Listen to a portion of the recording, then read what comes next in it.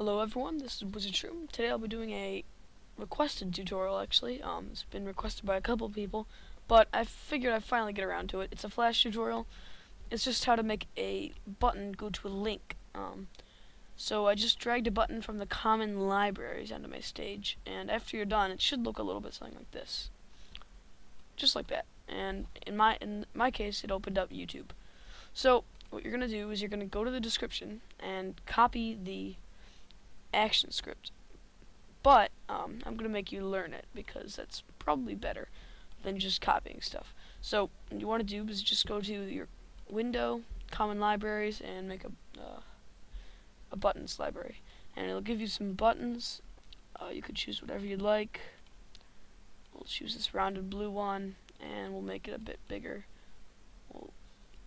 by using our free transform tool, which is Q, and hold shift and make it bigger. That will keep the proportion to the same size of, you get what I mean. But anyway, after you've done that, just go to your actions panel, right click on your layer 1 first frame, choose actions.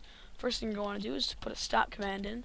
Next you want to, well, before we do this, just it'll be good, just give this an instance name. In this case I'll call it enter_btn, and then go to your actions panel and put in enter_btn dot add event listener, and then in here we're going to put mouse event dot click. We'll call it mouse click, and this is the function that we're going to be defining. So put a semicolon at the end and let's get going. Function mouse, I spelled function wrong. Function mouse click, and in here we're going to put event mouse event.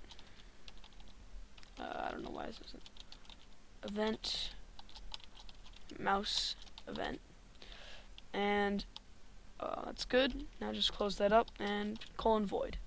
Now here's the part where we're going to put the actual link.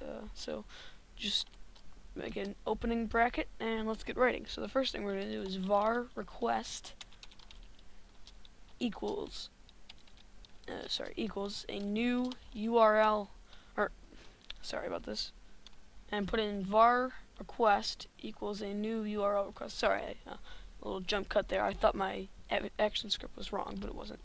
So now put in there are two parentheses, open and close, and inside of quotation marks put your link in. So let's make it www.wizardstream.com and then put a semicolon at the end. And next line we're going to put navigateToURL, but make the to part capitalized, so it's capital T and then lowercase o and then all capitals URL. And you can look in the description for the exact code. And now inside parentheses put in request, comma, and then inside quotation marks put in underscore blank. And now if we just put a parenthesis after this, or no, a semicolon, sorry, that should be it. So now let's just close this up, hit Control Enter to test our movie, click on the button, and it opens up wizardToURL. So yeah, thanks for watching.